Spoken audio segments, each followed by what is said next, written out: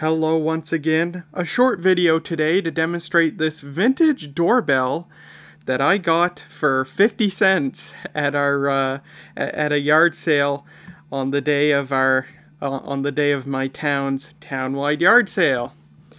This doorbell was made by the Trine division of the Square D company. Square D was a manufacturer of a lot of electrical equipment, especially doorbells and doorbell accessories. Square D is now a division of Schneider Electric. I have no idea when this doorbell was made. My guess is 70s or 80s, going only by the design of the doorbell and the design of the box. The doorbell works fine. It didn't work when I got it. The plungers just needed to be cleaned, and now it works perfectly. The box, as soon as I get this thing out of the box in this video, once we're done reading the box is going in the garbage. It is so, like, it's got this going on here, and it smells like death. I've never smelled anything like it. So I do believe that there's probably mold or something on this box, so I'm going to toss this box as soon as we're done reading it and the doorbell's out of it. It was number 30A. We'll start at the bottom here, because the front certainly doesn't have anything interesting. Although it does show this originally retailed for $11.99. So there it says number 30A, safe, simple instructions enclosed. Trine Consumer Products Division, Bronx, New York, Square D Company. And then it is there again in French, so this must have been sold in Canada. Printed in USA. Doesn't say where it was made, but I'm guessing this was made in the USA. Easy to install.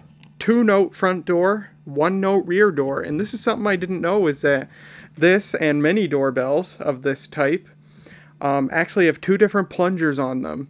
There's a plunger that goes ding-dong. It plunges in both directions when power is applied. But then there's a second plunger that only hits the ding part. There is no dong, because when the plunger returns, it just hits a cork bumper or a rubber bumper, and so you only get one note. So if you hear, ding dong, somebody's at the front door. If you hear just ding, somebody's at the back door. Very nifty.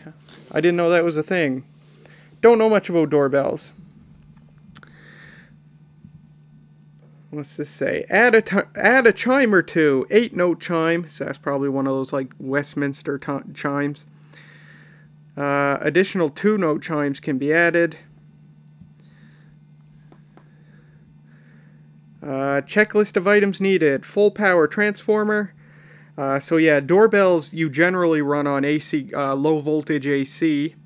You have a transformer that steps the AC current down to like 16 volts AC or 10 volts AC. And the doorbell button is just in series with the doorbell, and when you hit the button it completes the circuit, and your low voltage AC goes into the plunger assembly, making the plunger go in one direction. When the button is released, the current stops flowing, the plunger springs back and hits the other bell.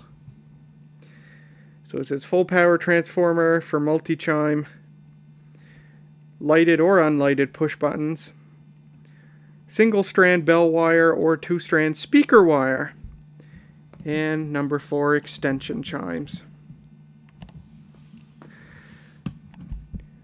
Today's family lives throughout the home. Den, patio, basement workshop. Trine's low-cost multiple chime installation overcomes noise from TVs, stereos, etc., and assures effective chime signaling throughout the home, easily installed to existing chime.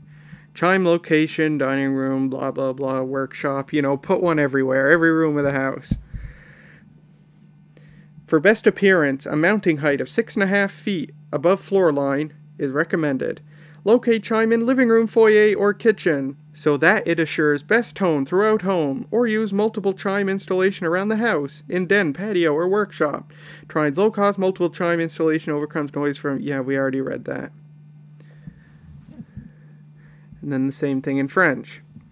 Okay, let's get this thing the heck out of here so I can throw this box away.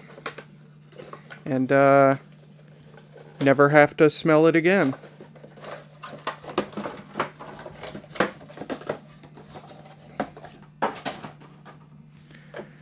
So here's the doorbell. Very nice. And yeah, this has got to be 70s or 80s, just based on the design of it. It is all plastic, almost entirely plastic inside and out. And it's got some instructions here. What do we got? Helpful hints. Look at this artwork. Wiring transformer. Be sure house power is turned off before wiring transformer. When installing, try and install wires in pairs. Run 3 separate pairs of wires from push button and transformer to chime location. This will reduce your labor. Provide for easier future replacement with any 4 or 8 note chime. Oh, this is interesting. We have a totally different thing here. PSF Industries Inc. What the heck? What happened to Trine or Square D? Was PSF the Canadian importer of Square D's doorbells? I don't know.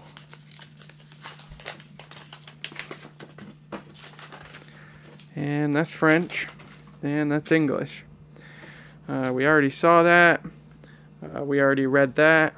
Most doorbells, buzzers, or small chimes in use today operate on a 10-volt transformer, which should be replaced with a 16-volt, 10-watt type for superior sound volume. For multiple chime installation, a 16-volt, 15-watt transformer is required. There's the wiring diagram. There's another wiring diagram. So they use this same set of instructions for both types of chimes. You mount it on the wall like this. It does have to be in a specific orientation so that the plungers kind of float and are thus, you know, move freely. And it's either like this or like this. It must be this way because nope, must be this way. There we go. So you'd mount it like this. And it did come with the mounting hardware. This must not have ever been installed because it's got, the screws are still sealed in the little plastic baggie. There's a little solenoid coils right there. This doesn't come off to me as a particularly prestige quality product. For one of those you would buy like a new tone or something like that. But I get the impression that this was quite a budget unit, given the way it's constructed. The front panel just pulls right off it, so let me pull the front panel off and we'll look inside. Here's the inside of the unit, and as you can see, the bells are just these rectangular metal bars. They're basically just tuning forks, just not fork shaped. And as you can see, look at the rust on these screws. This thing must have been stored in a horrible environment, which is obviously evidenced by the condition of the box. But there's your wires. One goes straight to one leg of the output of the transformer, and then you have your front door button and your rear door button that activate these two plungers respectively. And if I prop the thing, I'm doing this for people who know nothing about doorbells. I'm probably frustrating the doorbell fans that are watching this right now, which is probably going to be most of the people watching this because they already know how a doorbell works. But I'm explaining this for those who were interested enough to click on this video but might not know anything about doorbells. I didn't until I owned this thing. But there you can see your two plungers. Notice they float very freely. They're suspended in midair by these springs. And they go down through the center of each solenoid. And when you apply power to one, it hits the first bell and it hits the second bell. For your backdoor circuit, it hits just the first bell and it bumps up against this little cork bumper.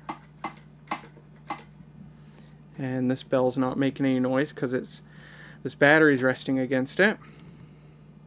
But yeah, and once again right there you have your wiring diagram, very handy. And notice right here it says in big capital letters, "Do not oil plunger." Now, some of you know, especially if you follow me on Twitter, that I'm a bit of a shit disturber sometimes. I just cannot help myself. And This was one of those times where I didn't. So when I got this thing, it obviously didn't work. The plungers did not move freely.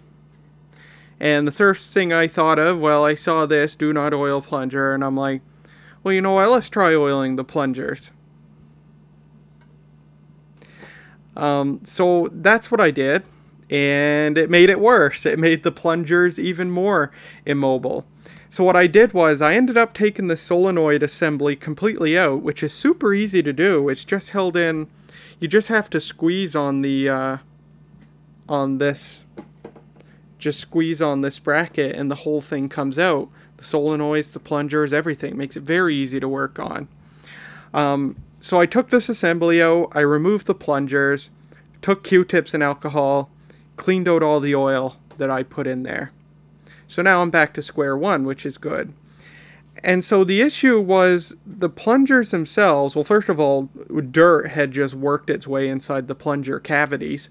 So that was probably most of the problem. But also the plungers themselves had a bit of rust on them. And, you know, it's that type of rust where it, you know, instead of like making pits in the metal, it kind of raises the metal a bit. So the plungers, you know, were a little bit thicker in some spots than they used to be. So I put each of the plungers into the chuck of my drill, and I spun the plunger in my drill, and I used a Scotch-Brite pad. I wasn't able to remove that rust and shine up the metal, but I was able to make it a lot smoother and not as raised. And that was good enough. I put everything back together, and it's working perfectly fine. So, with all that said, you know how this thing works. All that's left to do is to demo it. And I'm going to do that using this 9-volt battery. That's all that's needed. And I could actually do that by touching the battery to the respective terminals. Polarity doesn't matter, and it works just fine on DC. But to make sure it works as good as possible and as intended, I'm going to have it oriented like this. And I'm actually going to put the... No, I'll demo it first open so you can see the plungers work. But I'm going to run some wires here from these screws just so that when the cover is on I can still demo it. So let me do that right quick. Alright, I've got it wired up here. I wire brush the screws so they'd clean up and make better contact. Got my 9-volt battery wired up here, and then it's just touching the positive to each of these wires. I think I've got it propped up vertically enough here for it to work properly. And rip to my neighbors who will probably wonder who the hell's at the door. So this is the front bell. Very nice sound. And then the back door chime.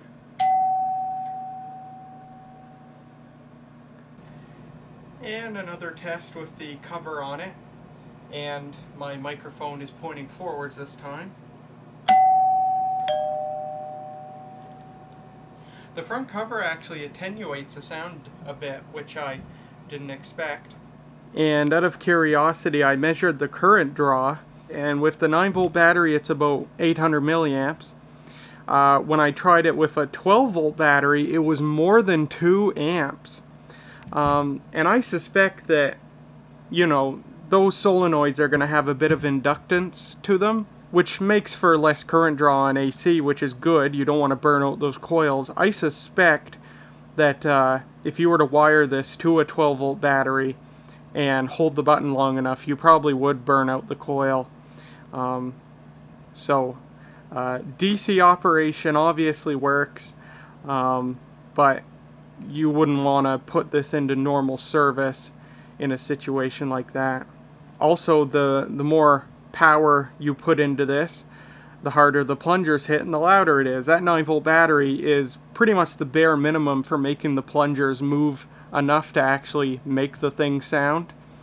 But when I measured the current with the 12-volt battery, those plungers were just slamming the bells super hard. I held the bells with my finger so that they wouldn't be loud, and those plungers just slammed against them. So I imagine in a proper setup with a 16-volt transformer, this thing is probably way louder than I have demonstrated to you today. Well, there you go. There's what 12 bucks got you for a doorbell in the 70s or 80s. Kinda neat. Sounds nice. It has mechanical parts and it goes ding. It's fun. Now the question is, the hell do I do with a doorbell? Well, here's the thing. I actually have a doorbell. It's a wireless one that I bought on Amazon. It's got a little remote that goes outside that runs on one of those little 12-volt N batteries. And then it's got a part inside here that plugs into the wall. And it works great. But man, wouldn't it be cool if I could use this thing and have it work with a wireless remote? Because obviously I can't run a wire out of this apartment and outside. So I have a legitimate question for you guys, if anybody knows more about these things than I do. Is there something you can buy that lets you wire up a wired doorbell inside but activate it using a remote button on the outside? I have tried to Google this and I have found nothing. If any of you guys know if something like that exists, let me know, because that would be damn cool if I could use this thing for my actual doorbell. Barring that, I could use it as a prop for fun for like live streams. I think I have a transformer here that might work. I don't know if it supplies enough current. But then I could just go to Canadian Tire, buy one of those $10 doorbell buttons, and I don't know, have it as like a prop for a live stream, like I'm some sort of dumb radio DJ with a soundboard or something. I don't know. But there you go. A look at a doorbell manufactured by the Square D company. A 50-cent yard sale special. Thank you very much for watching. A special thanks to my Patreon supporters. And I will see you guys next time.